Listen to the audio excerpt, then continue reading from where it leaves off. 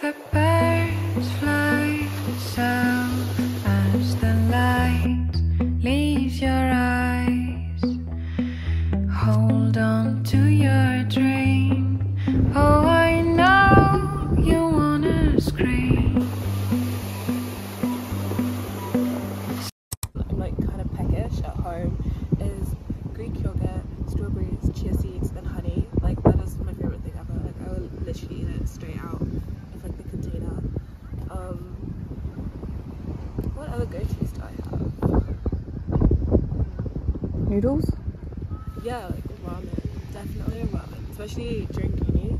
It's like so quick and so easy. Yeah. Oh my god! Wait, I do know what my comfort food is. What? Lasagna. I fucking love lasagna.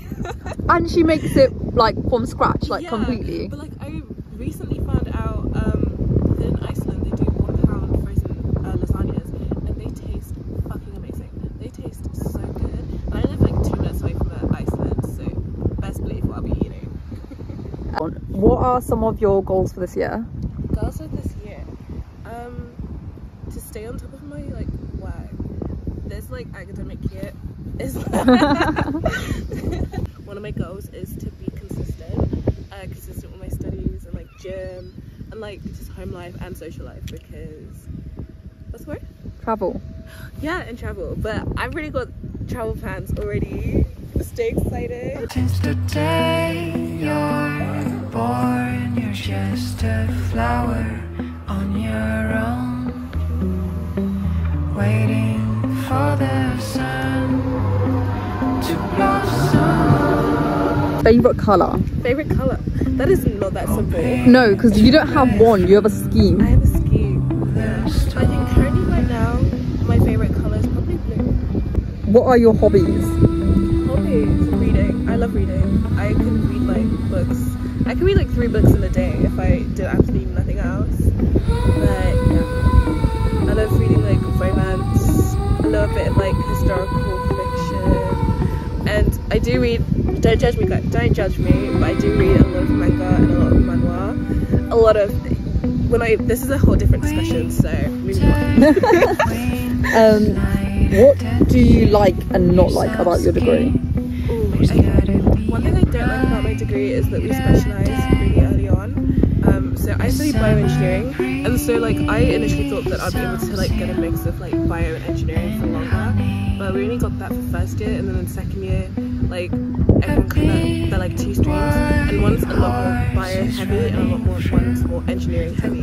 So I'm picking the one that's more engineering heavy, but I kind of wish I still and there's some modules that the like bio students do that I really want to do on my stream. But I do love, oh my god, in my first year we had cadaver labs. I love that. That was my favourite part of last year. Bit weird. Any weird food combos? Watermelon and salt.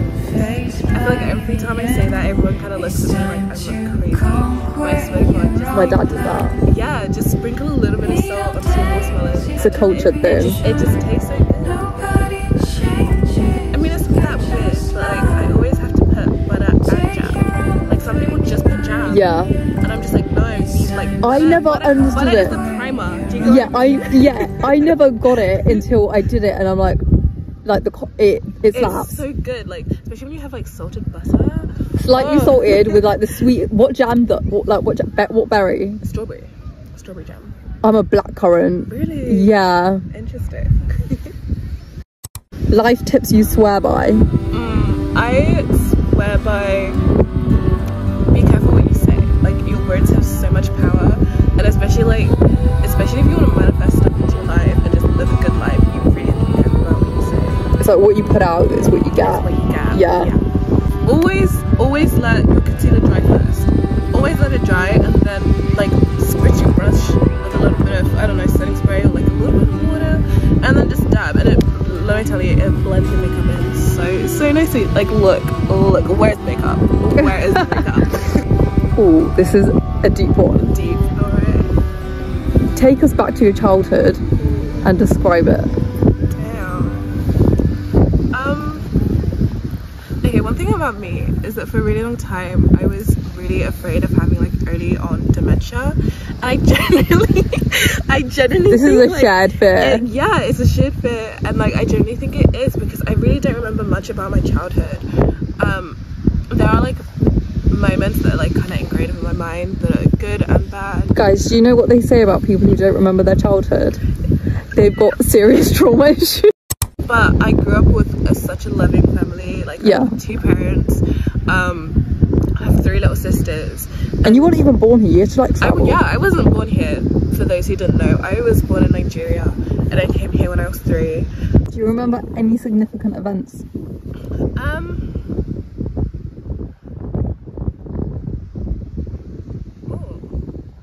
Nothing that's appropriate to share. What are your current obsessions? My current obsession would be, okay, Audrey Nuna. I think I'm pronouncing her name right. She is an artist. Her songs are literally amazing. I listened to her like way back when, and she recently released a new song, and I've literally just been listening to her album like on repeat. So she is one of my current obsessions. I don't really think I get that obsessed with things. Would you say I'm an obsessive person? No. But like, I feel like you have your go-tos. Yeah, definitely. But you like to switch it up. Always switching it up. Yeah, that's something about me. I always need to change. Like, if I feel like I'm in the same like routine for too long, I'm like, switch. Is that healthy? I don't know. What has been the most pivotal moment in your life? I think the most pivotal moment in my life was, I think it was like some time in secondary school, maybe year 9 or year 10. My mum had cancer, and I think that was really pivotal, to be honest, because I don't know, it just kind of forced me to, see, I'm the older sister, like I had like a ton of responsibilities, but I had to like take up a lot new ones, and that fear of like, oh my god, my mum actually could die, like, yeah, that was not fun. And it was at like a peak moment in your life as well, like you were at GCSEs. Yeah. And you had like choices to make, but you also had like other decisions to make as well. Yeah. And I think it was the first time where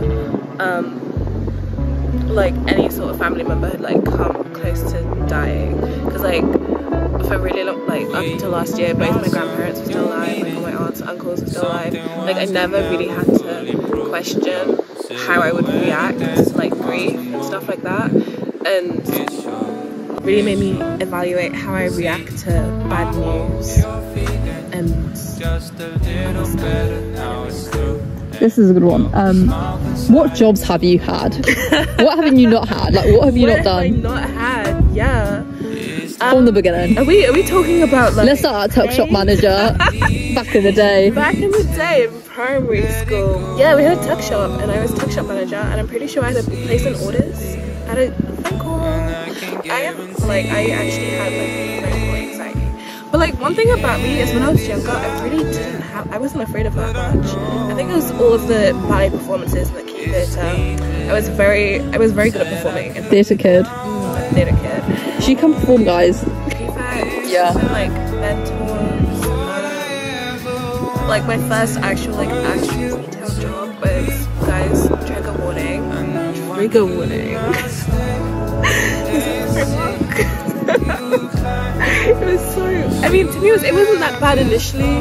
I got on a lot, like really well with some of my colleagues. I think it's quite self-explanatory. Yeah, I don't really think I have to like say anything. And then obviously I was working when COVID hit, and then I was on furlough for a bit, so I was like, I'm getting money without doing anything. Making money in our sleep. Big up, literally. And then when I got back after COVID, everyone was just too close, too touchy, too crowded, and I was like, I don't get paid enough for this, and so I quit. And then I also worked at lots of different, oh my gosh, I thought I worked at the Lads, at this like weird restaurant thing. Then you worked at like some Michelin star restaurant. Yeah. Oh, bearing in mind, I worked at Primark and that restaurant at the same time. And Greg's. I worked 3 jobs at the same fucking time. I don't know how I did that. I really did. It was the summer before uni. And we did not see her. We barely saw her. No. They literally had to come into the restaurant to see me. Yeah, was not the best summer. But I was rich. I was rich. it was good. And then yeah, I worked at this like really fancy fine dining restaurant. That was really intense. It was like 30 minutes away from where I live. Was the food good? No, but yeah. And then obviously I've had like tons of jobs at uni. This leads on quite well. So what actually motivates you, especially getting through that? I feel like what motivates me a lot, money. I was literally gonna say it's money. It's what motivates me through uni is just like graduate with a first, like literally like get straight into a graduate scheme, get straight into like a really like good like international company. It has to be an international company, so I can work like anywhere in the world, and I can earn so much money that I can buy my mum a house and literally like fly her out on holidays or like whatever, because my mum's done so much for me, and I just, what motivates me is like to be in the position where I could just give back to her.